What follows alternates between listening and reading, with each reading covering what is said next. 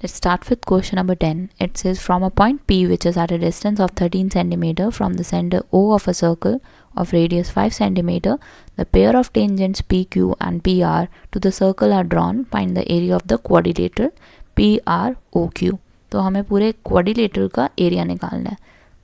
तो कैसे find out कर सकते हैं? एज वी नो कि हमारा जो एंगल होता है पॉइंट ऑफ कॉन्टैक्ट जहाँ पे टेंजेंट होता है it is 90. This one is 90. This one is 90 as well. सो अब हमें क्या सोचना है कि हम पी क्यू मेजरमेंट कैसे निकालें और पी आर की मेजरमेंट कैसे निकालें. सो सबसे पहले we can work upon P O Q. सो आपके पास क्या है यहाँ पे हाइपोटेनियस दिया हुआ है दैट इज़ 13 का स्क्वायर.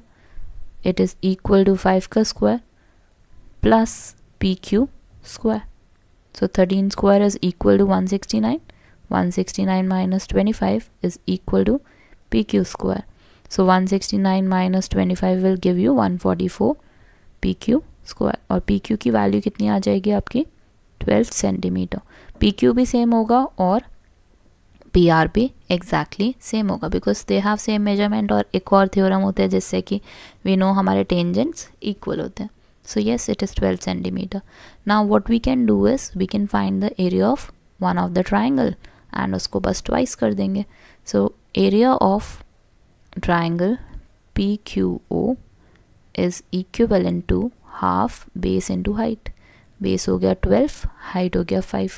2 से 12 कैंसिल कर दो, 6 आ जाएगा. 6 into 5 will give you 30 centimeter square. And yes, if you want to find the area of quadrilateral, so just twice it. 2 into 30 will give you 60 centimeter square. So yes, this is your answer for question number 10. Now moving to the next one.